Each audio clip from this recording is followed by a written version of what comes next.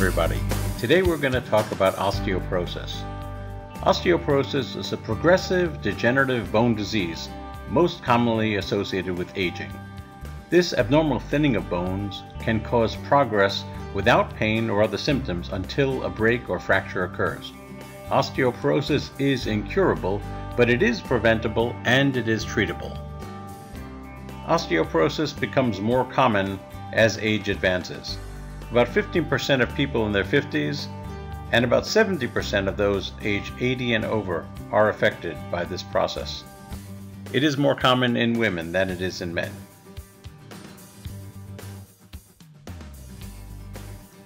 Typically, an individual may not even know they have osteoporosis until they develop a fracture. These fractures are most frequently found in the vertebral column, mainly the spine, the ribs, the hips, and the wrist. Until one suffers a fracture, it's often quite silent, and people wouldn't even know that they have the condition. When one experiences a compression fracture of the spine due to osteoporosis, it usually is surrounded by the onset of pain either in the low back or in the thoracic spine, or it can be radiating down to the lower extremities or around the rib cage, depending on whether or not it's pressing on a nerve. Also, it can lead to deformity of the spine because as the compression fracture occurs, the body tends to bend more forward, known as kyphosis, and this can lead to a stooped over or a hunched position. Let's discuss some of the risk factors for osteoporosis. Probably one of the most important is age. In men, the aging process may result in a decrease in testosterone levels, which can have a significant effect on increasing osteoporosis. In women, following menopause or surgical removal of the ovaries, there's a reduction in bone mineral density following estrogen deficiency. The general stature of a person is also of a component for osteoporosis. Those with a small build do have a higher risk of osteoporosis. Another factor is genetics. Is there a family history of a fracture or osteoporosis? Those with a history are at an increased risk of developing osteoporosis themselves. Vitamin D deficiency is also important. It's important to get adequate consumptions of vitamin D, and those with decreased amounts of vitamin D, whether related to hormonal conditions or intake deficiencies, are at an increased risk of osteoporosis. Excessive consumption of alcohol can also be affecting and causing osteoporosis. Tobacco smoking, cigarettes, can also be related to osteoporosis. Lack of proper nutrition or malnutrition has also been associated with osteoporosis. Also, being underweight or inactive is a factor that can lead to osteoporosis.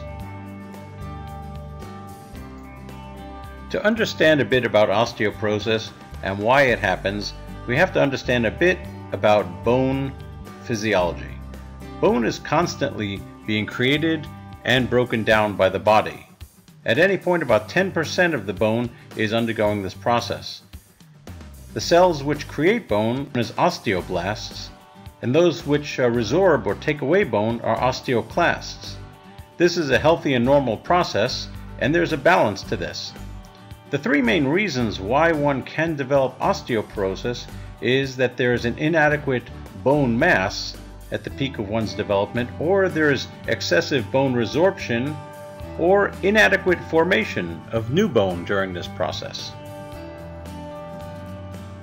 Bone in the body consists of the hard cortical surface of the bone and then the soft trabecular portion, or the cancellous bone, which we see known as the honeycomb type of the bone. We all know this when we eat chicken and we have a chicken bone that's broken. The inside is the trabecular cancellous honeycomb portion, and the outside is the hard cortical bone. During osteoporosis, it's the inside trabecular bone that is often dissolved away or whittled away and becomes much weaker, and that ultimately causes the bone to lose its strength and crack and fracture, leading ultimately to fractures in the cortical bone as well.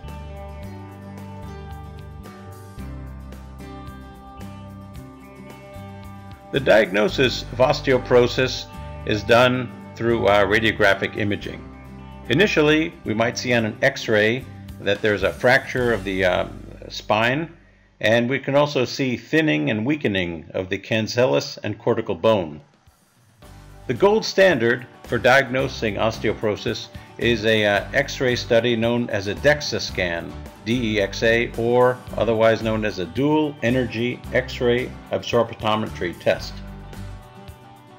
Osteoporosis is diagnosed when the bone mineral density is less than 2.5 standard deviations below the bone density of a young, perhaps a 30-year-old gentleman. There are measures which one can take to prevent and even reverse osteoporosis. Lifestyle is very important, as many of the factors of osteoporosis that place one at risk can be eliminated, and when one does eliminate those, it can reverse it. For instance, tobacco smoking, high alcohol intake are very important to try to decrease. Nutrition is very important. Adequate nutrition levels are very important in trying to strengthen bone. Lifestyle is very important.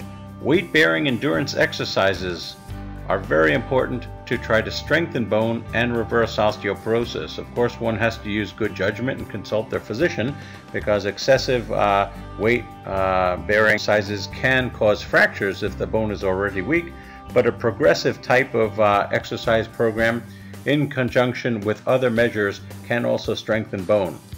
It's very interesting that even very healthy astronauts, when in the weightless environment of outer space, do lose bone density, which is measurable when they return to Earth. There are a number of medications which have also been used to treat osteoporosis. Some of them, such as the bisphosphonates, work by inhibiting osteoclasts, and others, such as teriparatide or Forteo, works by stimulating osteoblastic deposition and creation of new bone. It is rare that osteoporosis itself is lethal, but there is an increased mortality due to the complications of the fractures. For instance, vertebral body fractures can lead to severe chronic pain, which can also lead to deformity. This can lead to a hunchback type of approach and resulting on pressure on the organs, on the lungs, making it difficult for one to breathe. Hip fractures can lead to immobility and the complications associated with that, such as deep venous thrombosis on the legs with possible pulmonary embolism. In addition, aside from the risk of death and other complications, these types of fractures are associated with a decreased quality of life. Because of this, we can see that osteoporosis is not curable, but it can be treated, it can be prevented, and it can be improved, as long as one understands the risk factors, how it's caused, and what it is one can do to change one's lifestyle to try to get the bones as strong as they can, so we can have as good a quality of life as possible.